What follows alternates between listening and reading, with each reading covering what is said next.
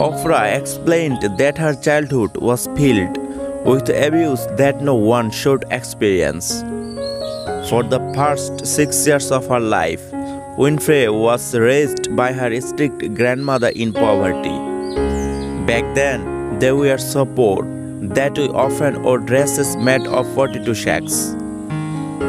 She whipped me so badly that they had welts on my back and the world would bleed. So then I got another whipping for getting blood and address.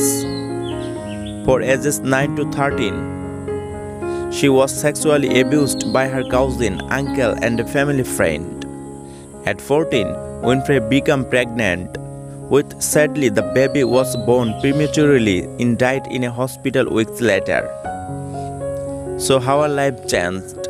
Eventually, Oprah moved away to live with her father in Tennessee, where she attended Tennessee State University and got her start in communication. During high school, we forgot a part-time job at a local black radio station. At 19, she began going during the local evening news. At that time, she was both the youngest news anchor and the first black female news anchor for Nashville, WLAC-TV. In 1983, Oprah Winfrey's big break came in when she started hosting Chicago, WLAC-TV, a low-rated half-hour morning talk show in Chicago.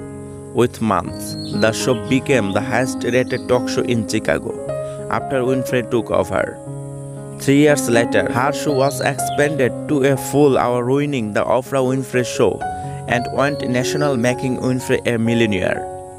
We have Restore is a perfect example of what's possible, regardless of where we were one in how you were raised during your own into wisdom. So what's your story? Thanks for your watching.